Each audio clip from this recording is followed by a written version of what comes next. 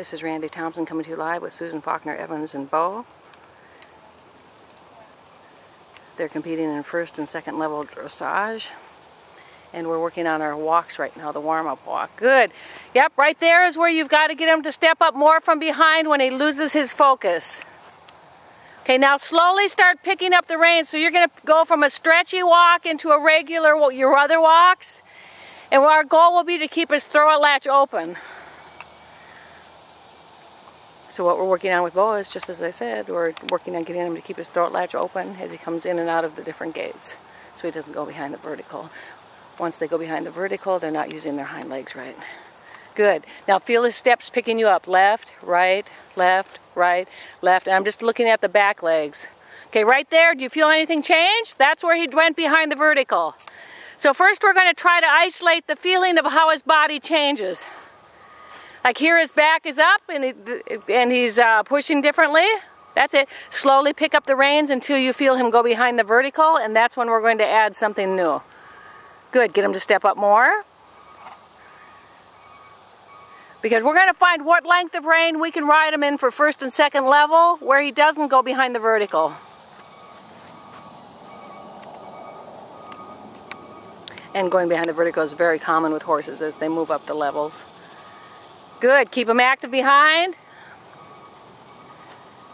Go into your medium walk. So we're going to go between the free walk, the medium walk, and the collected walk. And just see if we can keep him where he's keeping that same. That's really nice with his back end, by the way. That's it.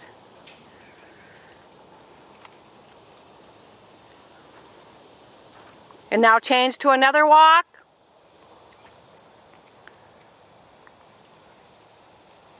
Good, he's picking up his shoulders.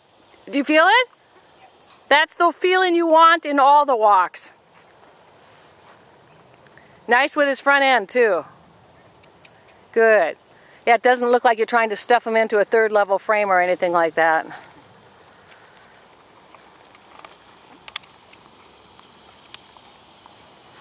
Good, and now show us a collected walk. Now with the collected walk, he should sit down more, so you're going to get him a little more animated, keeping that same rhythm.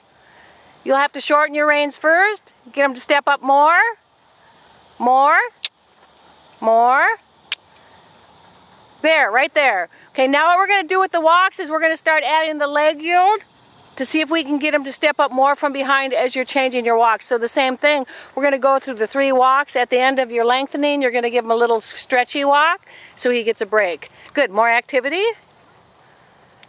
More. Good.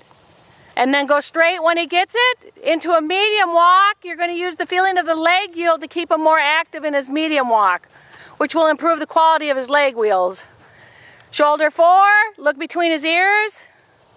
That's the bending technique taught by Carl Hester, world champion dressage trainer. When you're doing lateral work or looking for the correct bend, you should be able to see between the horse's ears. Good. More activity. A lot more activity. That's it. And our goal is to get him to step under more with his haunches. More, more, more, more, more. Yep, and I'm just trying to get his hocks to step under more. Right there. That's it. Do you feel him? Can you feel him picking your seat up any different? Good. That's going to be your goal for his walks. And he's going to lose it a lot because we're pushing him up a little bit. So Susan and Beau have been in a team now for about 5 years. 2013, they came in 4th place at the USDF Dressage Finals in the Amateur Owner Training Level Championships. And Beau had a lot of issues when she first got him. Keep him active more. That's where you think, that's good, that's good. So with him, you're going to have to think more leg yield with his back end to keep that left, it's going to be just a little bit like what you're doing with Darien, isn't it? You've got good feeling of what to do at the front. Now we're making sure you're adding your legs to create that corridor of aids from the inside rein and leg to the outside rein and leg. Good, better activity. That's it. Keep the activity up. He needs more. Sooner, more sooner. More left leg, more. More. There, right there, there. Feeling picking you up different? Good. That's what you're going to add to your, yep, the leg yields. That's right. Now notice when he loses it, it's like his back drops, right? Because you're really isolating that feeling now. So as soon as you feel his back drop, you're going to add your inside leg, like a leg yield feeling, until he picks up your outside seat bone. That way you'll know he's staying engaged with you. Stepping underneath. Needs more. More. More. More. Right there. Feel him picking you up? It's really subtle. I'm learning how to use a new camcorder here. Good, good. Do you feel him carrying you different now? That's the carriage he should have in all of his walks. Good. Okay, now let's do some walk zigzags at the leg yield. Remember, zigzag, you go like 4 steps one way, go straight a couple steps, and then zigzag the other way, just so you can really get comfortable with using that leg to keep him more active. More activity. His tendency is to lose his rhythm in his lateral work because of the lack of activity. Good, he's stepping under. Yep, keep the activity. As soon as you start him in the leg yield, you should start the hind end first. Good, now think hind end. That's it, that's it. Do you feel it? So any lateral work, you want to think you're going to get the back end active first.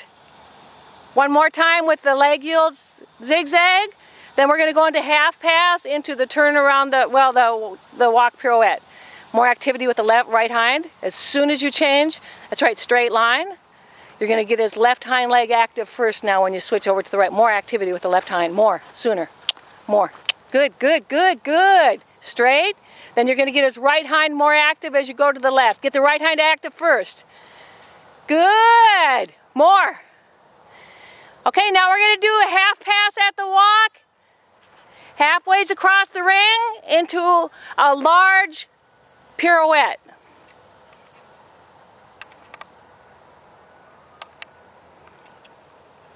Good. Make sure he's active. You can feel when he starts his half pass. Is his back end active? Good.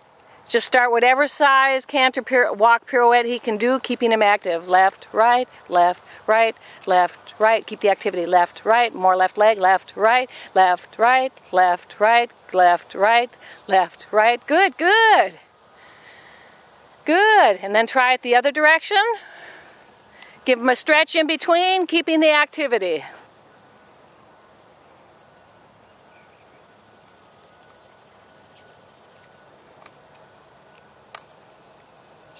We're getting ready to go to another show this next weekend. It's the end of July 2015. It is hot, hot, hot, hot. More activity.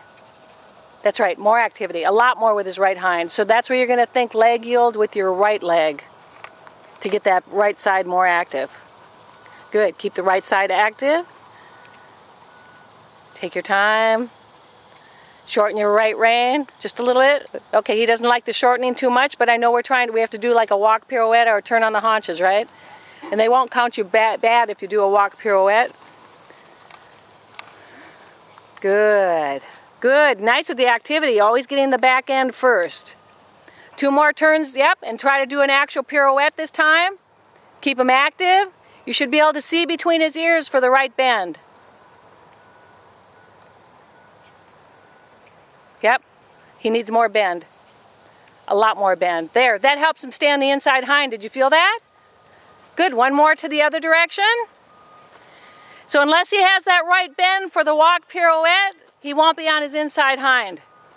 He has to look between his ears. That's it. There, see how that sets him back different? Good. Good. Good. All right.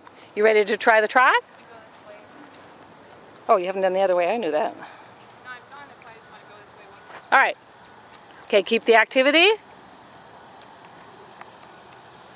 More activity with your left leg. Left leg. Left leg. Left leg. Left leg. Left leg. Good, good. That's it. So to get your pirouette shorter, you're going to play with your left rein. Where it's so smaller circle, your left rein towards the right side, and you bring his, remember the bend in the neck. Do you want to do one more to that side? Then we'll give him a break from the pirouettes. Okay, so now you're going to try to do an actual pirouette, turn on the haunches, and just feel the clarity of the steps. By the way, they are much clearer this week. Keep him walking, left leg, left leg, left leg, left leg, left leg. Good girl, good, good. Because you only have to do half ones, right? Oh, perfect. How did that one feel? That wasn't bad. Yeah, that was nice. He's stepping much clearer now. He didn't drop on the forehand and he's not twisting his head. Good boy.